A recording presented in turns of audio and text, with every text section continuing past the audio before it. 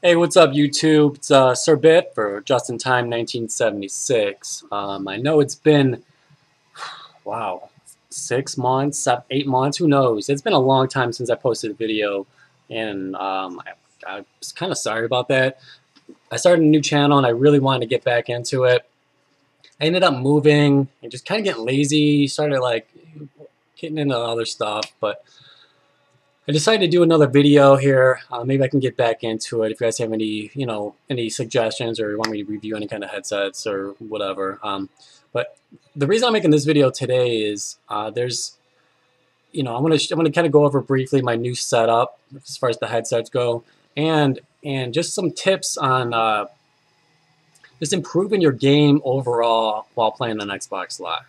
Um, so some things I kind of ran into lately while playing Modern Warfare 3, and it kind of just drove me crazy. So just all the information I've gathered over the last like month, I'm going to share with you guys today. So going over the headset that I'm kind of using these days. Obviously, you can see on my neck here, I'm using the Turtle Beach X12s. Wonderful headset. Nice big 50 millimeter drivers in these things. I'm not going to go over all this, the specs and stuff with you guys. You guys probably already know. These things been out for a while. But what I will do is tell you how I have them hooked up.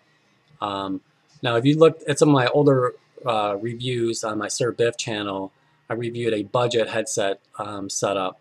And in there, I hooked I think it was Skull Candy or something headset up to a little analog box. It was called the Sound Around box. So it's cheap. It's like 50 bucks. Get yourself a decent headset that's surround sound. So what I ended up doing with this headset, I hooked it up to the DSS box. It sounded wonderful. I liked it. Really no complaints. Whatever. It is what it is. I was happy with it. And for me to say that, I think it means something, how I am with headsets. So I ended up hooking the DSS box up to the Sound Around box. I took the output of the DSS box, hooked it into the input of the Sound Around box, and then the output to my headset. Now, what that did was just open up the sound dramatically. It cleaned up the bass. It just made a really it broadened the sound stage. I mean, it's like night and day. I mean, once you hook that up this way, this sounds phenomenal. I mean, nothing I've ever heard sounds this good with just a stereo headset. I'm in love. I love this headset hooked to both of those. So I definitely recommend that. X12s, Turtle Beach DSS, Dolby surround sound box with the sound around box. I'll kind of show it to you here if you can see it. It's that little silver box right there. The DSS box is on top of it. So yeah, that's what I've been rocking. Hook it up. You could probably hook any headset up to it, really, and it's going to sound wonderful. That being said, that's what I use as far as sound goes. Now, I've always used my Samsung 55-inch LED, 3D C-Series TV for my gaming. And I've had people say, "Oh, what about lag time and input lag and all that crap?" I'm like, I just spent $3 grand on a TV, and it's not going to affect me. Why would it? Total BS. Anybody that's serious about like online gaming and wondering why, hey, I just put up like a half a clip in a guy, and on the kill cam I didn't even fire a single shot. These are going to play some factors. These are going to help you out like immensely. As far as sound, obviously get yourself a good headset. As far as getting the signal to your TV or monitor, what you want to do first, shorten your cables. Run your Xbox with a Cat5 cable. Don't even use the Wi-Fi if the Wi-Fi if you can help it. Use the nice short Cat5 cable. And as far as coaxial cables, use short ones like a foot, 2 feet maybe at the most. Don't Don't use a bunch of splitters going to TVs and everything else. Those degrade your signal at interference, and definitely do not loop your coaxial cable. Once you start looping that stuff, it acts like an antenna. It's going to trap all kinds of interference from your router, from your microwave, from your controllers, from just all kinds of just stuff. Just you name it, it's getting trapped in there, and it's going to interfere with your connection like a ton. Do that. That's going to help a lot. I mean, now I did all that. I have a consistent ping of like 15 milliseconds at all times. It was jumping from 15 to 500 sometimes. So I fixed that, got myself a nice splitter, nice short coaxial cables. Everything is hooked up with wire, nothing's wireless. And not only is that my system not hooked up wirelessly, the controller wired. Got myself a nice wire controller with a control-free knob on it. Love it. That's definitely going to help. And last but definitely not least, get away from those big-ass 55-inch monster TVs. I don't care how much money you spend on that thing. If you're serious about gaming, you need to get yourself a nice monitor. Get yourself a fast, like 2 millisecond response time with like no input lag, or very little input lag, and that's going to help your game out.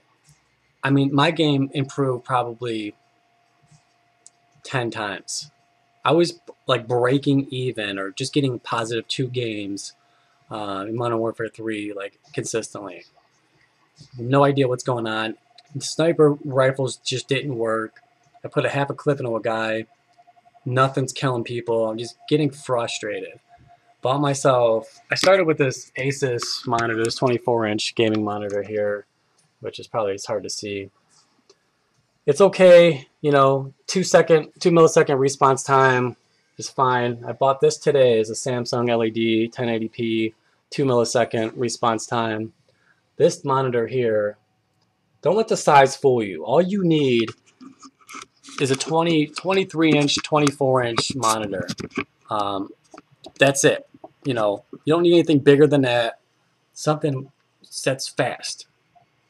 You hook that wired controller up to your system, everything wired, and it's almost like playing a different game. I mean, I play a wireless controller on my big TV if I'm playing, just like Saints Row or something I don't really give a shit about.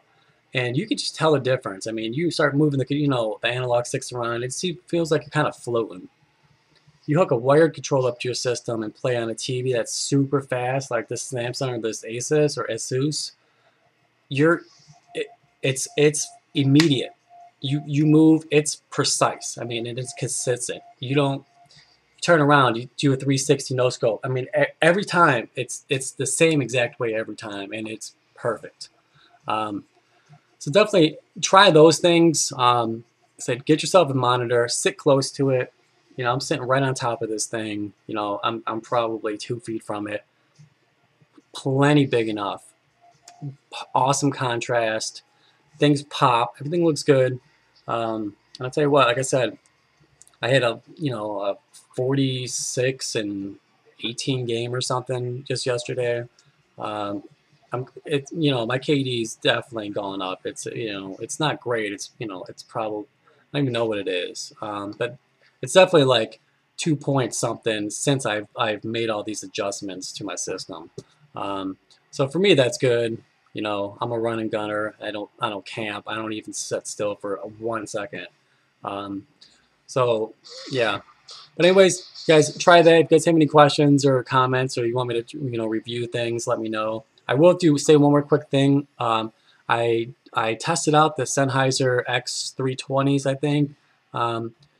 It's a Xbox headset similar to the X12s here. Pass on them. Sound quality's good. The mic sucks. Just X12s for the money can't be beat. Don't even bother with the X320s. They do sound good. They sound better than these, but they play about a fifth of the volume how loud these play. These Turtle Beaches will blow your ears if you want them to. So yeah, it's a lot of information. Hopefully you guys can use some of it. Better game. Like I said, leave me some comments and some suggestions, and I'll hopefully be doing more videos.